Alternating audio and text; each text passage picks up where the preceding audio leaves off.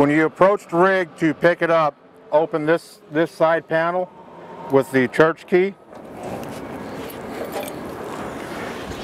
When you open this panel, all you have to do is turn the battery switch on. This cable and this cable do not mess with. These are set at the factory, so you do not have to mess with these. Open this panel right here for your ignition switch.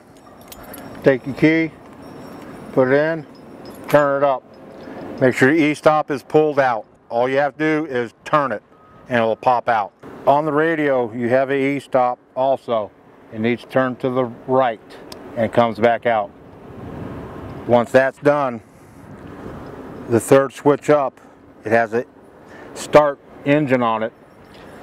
Push in, let off, push in again. And when the screen lights up, it's coming in. Horn goes, you're connected.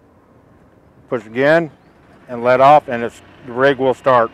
When you got the engine running and you go to move the cylinders, go to position 2 on this switch here. And when you do that, you have to come to this button, push in and release. This is a reset button for any time you change functions. Lift the mast up out of the cradle. When you're ready to tram, go back to position 1. Hit your reset. And then you go forward with the number 1 and number 3 joysticks. Forward away from you is forward. When you bring them back, that's reverse.